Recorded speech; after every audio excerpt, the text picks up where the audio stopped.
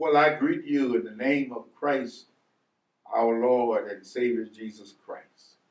Well, here we are at another week at second, and we are continuing to labor with the spirit of commitment and intentionality.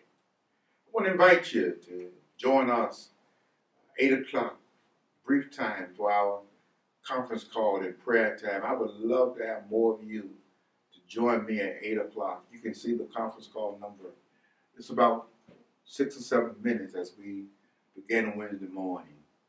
Then at 12 noon, we provide for those of you who are able to connect with us on the virtual page, our midweek moment. This midweek moment I am talking about, can I get a witness, from Acts 1 and 8. It's about 20-minute reflection and devotion. I'm sure you'll be blessed by that. Then at 6 p.m. on Wednesday, we're in our conference room. Again, you can call into our conference line and join us on a time of prayer, or you can join us in person as we sing and we pray together. 7 p.m. is our Bible study time. I trust that you would join us for Bible study in person or either on our Facebook or virtual page. I pray that you, as a member of our church in particular, you would this year make an effort to reconnect if you have not connected with us, to get back into being a part of the worship in a personal way. Sunday morning is coming.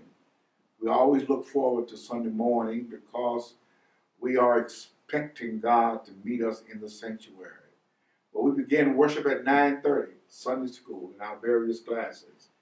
And then at 11 a.m. is our worship time. I'll be proclaiming the Word of God this Sunday. I pray that you would join us this Sunday as we talk about the Word of God.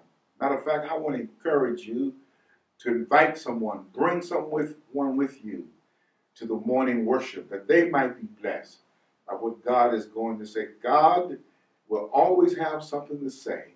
He just wants more of us to be present to hear it. Well, listen, peace and blessings be with you until we meet again. If I can't see you in the sanctuary, please make sure you're seeing us.